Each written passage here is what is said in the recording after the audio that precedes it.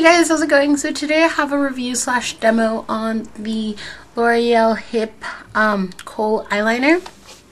Normally when you think about Kohl eyeliner, you think about these ones, the ones that are really soft and creamy and are really blendable. But these are actually really different.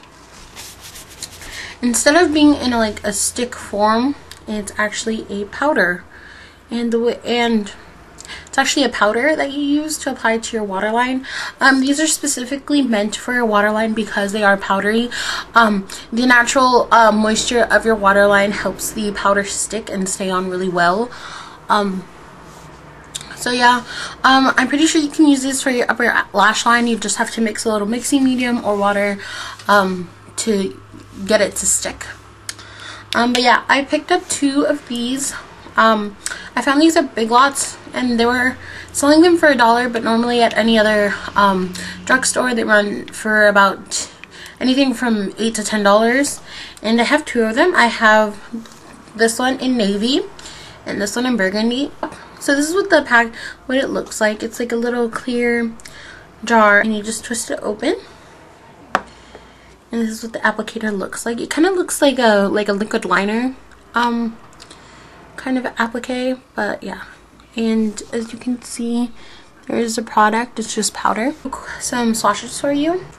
These come in a lot of colors. At Big Lots they're selling the navy, the burgundy, and the gold. And I just got the navy and the burgundy. So that's the navy color, and that's the burgundy. And they have little flecks of gold in them, so that's really nice. So yeah, I actually really do like these. I've used this a couple times, and I find that it really does stick on my eye.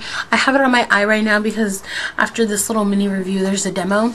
So yeah, I really like them, and I think they're really cool, unique. They're very pigmented and they stick to your eye really well. I really like them, so I just recommend getting them. So yeah, so that's my little mini review, and so now here's the demo, and I hope you guys enjoy. So again, this is what the Kohl looks like. All you have to do is twist it, and that's what it looks like.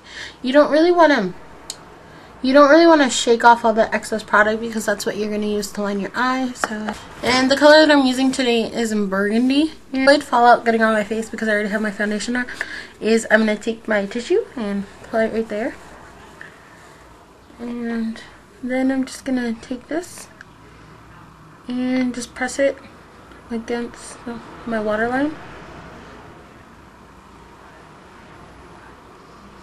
like that, and just wipe away any fallout that might have happened. So again, I'm just pressing this on.